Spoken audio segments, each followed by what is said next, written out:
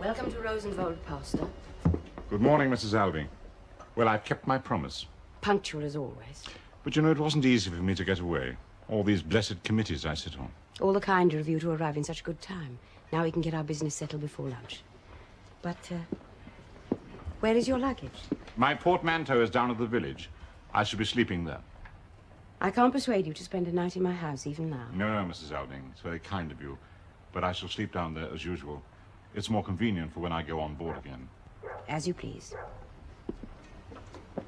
Though I really think two old people such as you and me... Bless me, you must be joking. But then you must be very happy. The great day tomorrow, and you have Oswald home again. Yes. You can imagine how happy that makes me.